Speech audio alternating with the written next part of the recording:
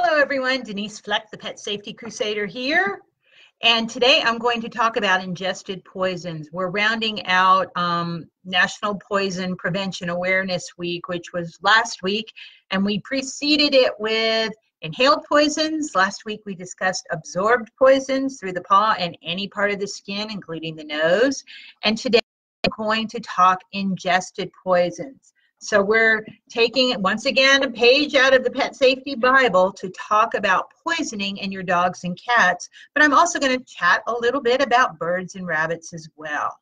We all know dogs love to chew, and cats will nibble on plants as well. And do you know just a few petals or leaves from what's considered a true lily can be fatal to our feline best friends? So it's just so important. You know, I go back to this so very often.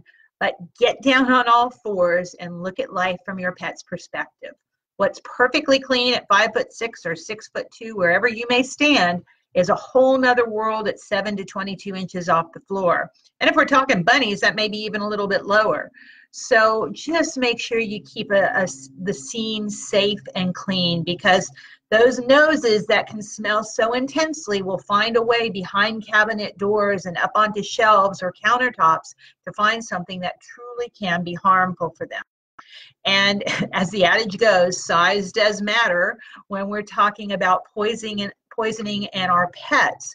What's going to kill a Chihuahua may have absolutely no effect on a St. Bernard or a Great Dane, but still, even with size differences being an issue, some pets are just more sensitive to certain toxins. So the best bet is to always err on the side of caution and make sure your beloved dogs and cats don't get into anything that can be harmful to them.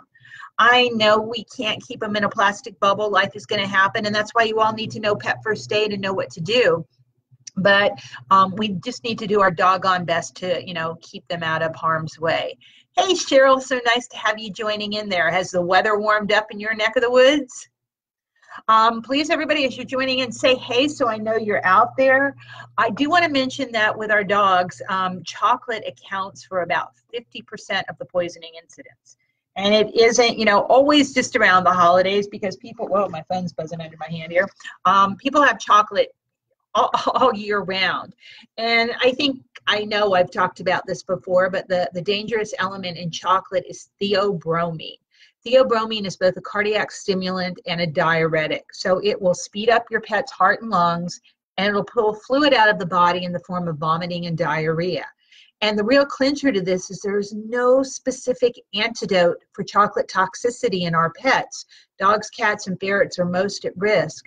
So what you're going to want to do, if it's a dog, always check with your veterinarian first, because every pet has different health conditions, and you never know what the latest protocol is. Something could have happened 10 minutes ago that the pet poison helpline will know about that I don't even know about yet. So do check with your veterinarian. Do use the pet poison helpline. I'm leaning over here out of frame for a minute simply because I know I have something in the drawer here. I thought I had something in the drawer here. Did I just take it out? Yes, I did. But the petpoisonhelpline.com is a great resource for you. They have videos that you can watch. They have information, and obviously they have the helpline anytime you suspect your pet has been poisoned. Hey, Lori, nice for you to tune in from Louisiana, and it looks like upstate New York still has a lot of snow, yet is sunny outside. So I'm being your weather bunny as well today. But back to the chocolate, what was I saying about it? Oh, but, do always check with your veterinarian or pet poison control first. But with dogs with non-caustic ingested poisons, we generally want to induce vomiting with fresh and bubbly 3% hydrogen peroxide. So get yourself in a first aid class or read the Pet Safety Bible so that you really get the scoop on how to do that correctly. The latest information is never, ever, ever try to induce vomiting in our feline best friends. Now, some of you may have been even told differently by that in the past, but that is the latest bit of business. Even veterinarians have like a 51% chance, just a little bit better than a 50-50 chance of getting a cat to vomit in a vet clinic.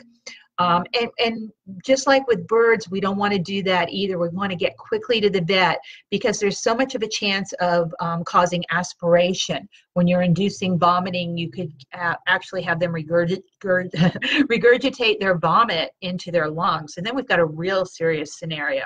So with dogs, make that call first. And if you are told to do so, you're going to use that fresh, bubbly, non-expired hydrogen peroxide that hasn't ever been too warm.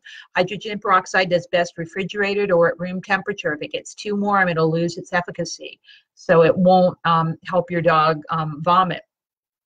For kitty cats, we're going to get to the vet. They do best under veterinary care when we need to get some ingested toxins out. Same with the birds, and don't ever try to get a rabbit to induce vomiting on. Rabbits actually cannot throw up like horses. So, you know, except for the dog that we can call ahead and get that confirmation, we're going to really want to get our other critters to the veterinarian when they ingest poison. Now, remember, sometimes they're going to lap up poison. They're going to eat something off a bush. But very often it may get in their systems because they're grooming. So that's what we talked about before, that it could be something that was absorbed as well as ingested. And in that case, it's getting in systemically in different routes. So you really need veterinary care. Once again, your best measures are get down on all fours and look at life through your pet's perspective to make sure you keep the scene safe. And with dogs, it may be on the floor and countertops, but with kitty cats, with birds, it could be up on a shelf or some high location as well. So you want to be very, very careful about that. Installing childproof locks. If you have dogs like my Sunny dog, you see her paw prints always here behind me. Remember, I often have told you about the story of how Sunny could open our refrigerator and would help herself to things. And we went through quite a few childproof locks, actually, to find one that would keep her safe from herself. Hey, Barbara, nice to see you join in today, too. So, you know, do investigate ways of keeping things out of paws, claws, and feathers and beaks reach. If something smells good enough behind a cabinet, and a great justification of this is I used to teach high school animal care and always brought in our canine officers from the Burbank Police Department, and those dogs were trained to sniff out scents, and they absolutely could smell the scents they were trained on if they were behind a cabinet, even under a blanket or behind a jar or something else. And these were just the slightest of scents. These were generally drug sniffing dogs, and they could very often smell the scent on a Q-tip that had only been in a jar with drugs. So we know, I've talked about this many times, whatever story or correlation you like best, a dog can actually sniff out a spoonful of sugar in an Olympic-sized swimming pool full of water. Their noses are that intense. Or if you spritz some cologne or perfume on you in a room and you can smell it in the room, the dog can smell that same amount of cologne in a closed stadium. So think of, you know, football or soccer or some kind of enclosed stadium like that. The dog can sniff, you know, that same little amount of cologne in that big of a space. So their noses are truly, truly intense. Whatever type of ingested poison it is, whether it's plant or food or chemical or cleaner, your pets may have all kinds of varying symptoms. And sure, we can all learn what the symptoms are associated with the different toxins, but just like when your pet is ill, when it isn't poison related, I don't necessarily want you to memorize a list of injuries, or I should say signs and symptoms, but tune into yourself. What do you feel when you're not at your best? You may have some swelling and redness or soreness. Maybe something is bleeding. Maybe you're sick to your stomach and vomiting or having diarrhea. You know, pretty much all of the same signs and symptoms, if we tune into our pets, we can notice them as well. A few different things that our dogs and cats display. One would be panting. Sure, we'll pant on a hot day or after we've run a long race, or gosh, maybe it's just climbing the stairs or carrying in the groceries. Dogs can pant from overexertion, but dogs also pant as an evaporative cooling system. They bring cooler air in over their tongues and into their lungs to cool themselves off. Cats are much more heat tolerant. So if you're seeing a cat pant, she is generally in considerable more distress. But panting on a dog or cat can also mean pain. Squinting, particularly from a kitty cat, can mean pain. And obsessive licking on a joint can mean pain. It may be a muscle or a tendon issue, but the dog can actually make it into an open wound from that obsessive licking. So just tune into different signs that anything that isn't normal for your pet could be abnormal or not quite right, and you need to address it either by yourself, for that initial first aid, or with veterinary care. Once you notice something happens, that something isn't right with your pet, gather your information. That's why I go through all of this stuff about teaching you to do a weekly head-to-tail checkup and knowing how to check your pet's vitals. Because if suddenly he has it or she has ingested poison, you want to know if their heart rate is lower or faster than normal. You want to be able to check their capillary refill time. Remember what that is, where we lift the lip and we press on the gum and we hope that bubblegum pink color comes back in less than 2 seconds? That's a test for circulation. If you're fuzzy on that, go back and look at some of the videos and the blogs I've written on checking vitals. You want to know if their body temperature is normal. You want to be able to say, oh gosh, I had been cleaning the toilet or the windows or whatever it happened to be, got up to answer the phone, and yeah, the cat walked through the spill. You want to be able to determine, do you think they might have ingested a tablespoon? Could it be a quarter a cup or a full cup? Any of that information, as well as how they're feeling, if they've actually vomited, if the pet is having a seizure, is so very helpful when you make that call to the pet poison helpline or to your veterinarian in determining the next course of action. So like we said, with birds, with cats, with rabbits, absolutely anytime you feel they've ingested poison, get them quickly to their exotic or their specialty veterinarian. With dogs, call ahead and confirm with your vet or animal poison control that you either need to induce vomiting or that you need to dilute the poison in their body. Now, in some cases, if it's non-caustic, your avian veterinarian for your bird may have you feed, and I know this kind of sounds weird to feed to a bird, but egg whites and some other things to dilute, just to buy you time on the way to the vet. We often do that same thing for caustic chemicals, cleaners, something that burned on the way down. We don't want to try to induce vomiting because it'll actually cause more damage very often coming back up, and risks the possibility of it being ingested in the lungs.